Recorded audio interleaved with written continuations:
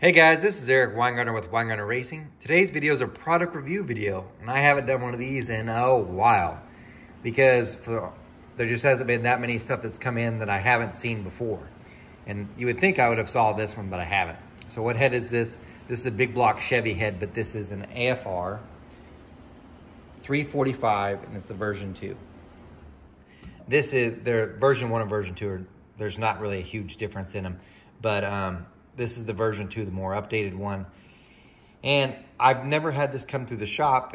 I've flowed a bunch of their AFR 305s, their 315s I've flowed. I've flowed the 385 once, 325 several times, but never this one.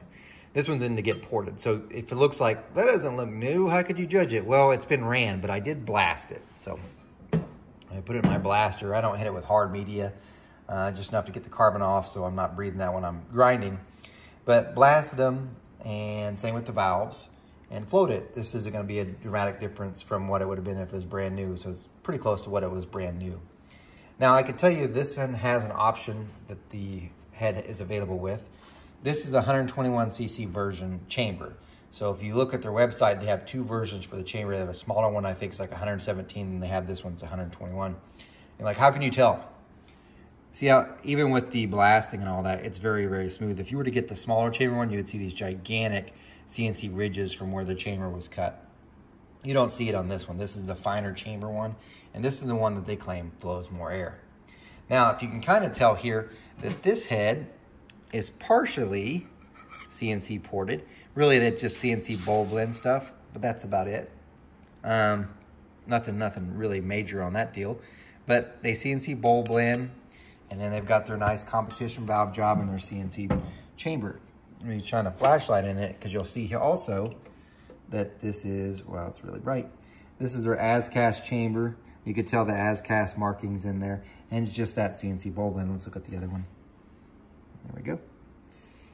And I'm going to be honest about this as completely as I can. There's some stuff over there. Don't get too worried. The port design looks better on the 305. You see the valve itself and see the vein area?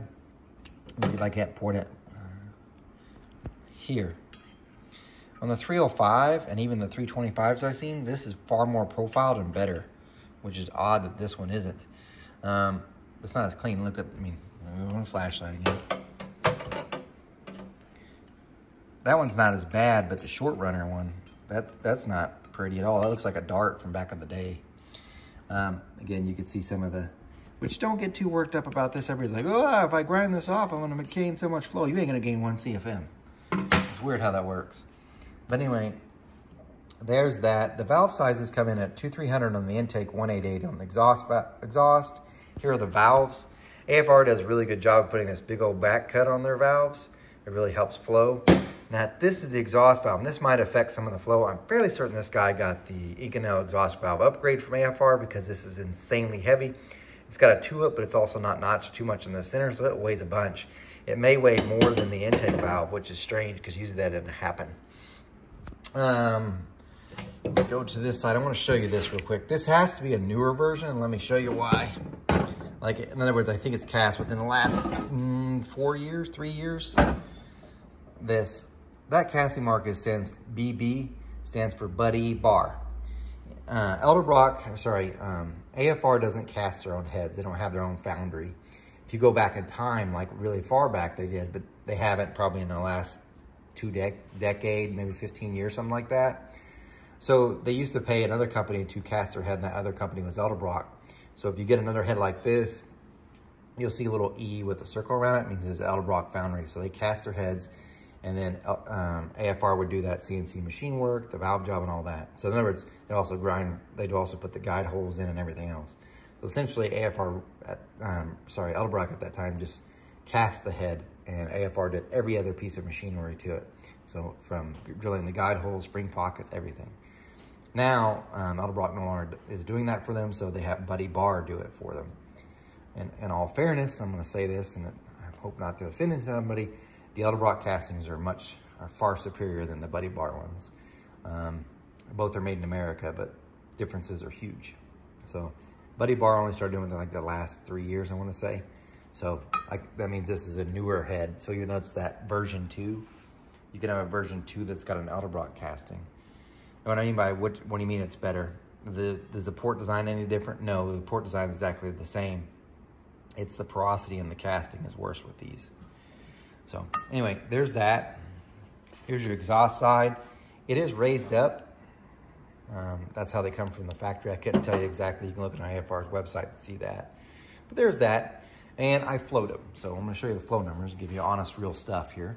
I float them on my Sains D680 bench. I actually float them on a big bore. This is a 4625 sleeve, so it's huge. Because I only have 2 bore sizes to flow these heads on, I have either a 4310 or 4625. This guy's a 572, which is like a 4.5 bore. So the closest one is that 4625. So here's what they float on the big bore. Now, don't forget, big blocks have a long runner, this one, which is the one that most people advertise. That's the one that flows the most. And they have this short runner, which is the one that flows the worst. I flow them both just to show you. All the exhaust ports are the same. So the intake flow is on the long runner, the better one's right here, and this is the short runner. If you look, and I've got to say it, up to about 400 lift, really 500 lift, this thing is an absolute beast. 300 CFM at 400 valve lift is a great number. 290 on the short runner, still a great number. Even the 240 here at the 300, 347 is great at 5, and 328 is great, is okay on the short runner, but that 400 number is outstanding. The problem is after that, it's just not that great. So 369, that's not horrible at 600, but look, it only does that. That's where it's peaking, 369, 369 again. Then it drops off, it kind of comes back. So it's a 360 CFM head.